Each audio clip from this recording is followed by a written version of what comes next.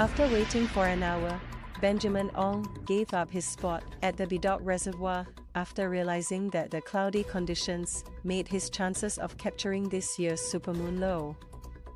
The 18-year-old Singapore Polytechnic student packed his camera and tripod, but stayed at the nearby home team NS Bidok, still hoping to catch a glimpse. At around 8:10 p.m., a fleeting break in the clouds gave him the chance.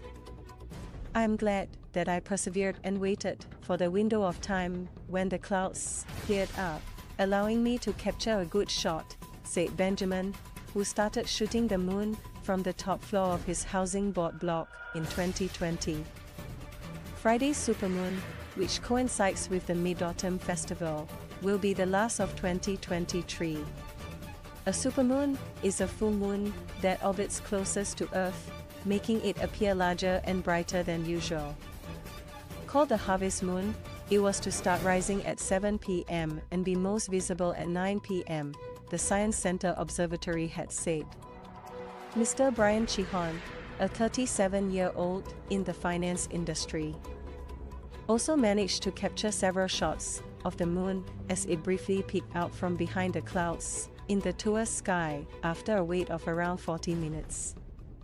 I would say the location is worth it as it is unique.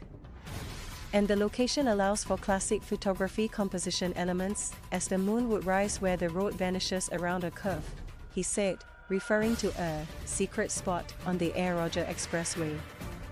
For me, capturing photos of the moon against a foreground of various landmarks in Singapore, which include HDB flats, industrial areas, expressways and other non-tourist landmarks, shows that Singapore is not a boring place and can be beautiful from every area.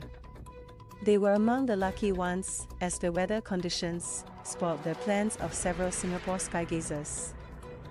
The National University of Singapore Astronomical Society had organized a mid-autumn event at U-Town to view the supermoon, and 25 students deployed 2 telescopes for sharp and up-close views, said the Society's Vice President, Chen Wei-Zhong.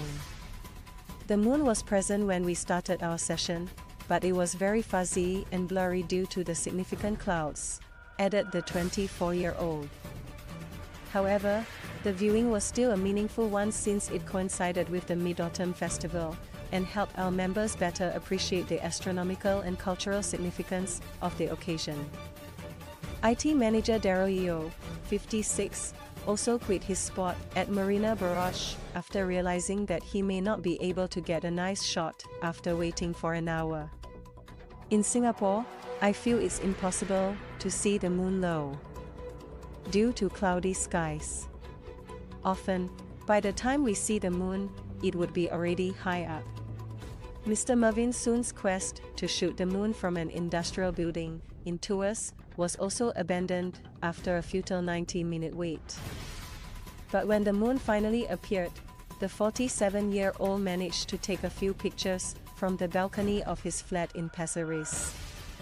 He said, "Capturing today's moon would mean that I have shot all 4 supermoons for this year."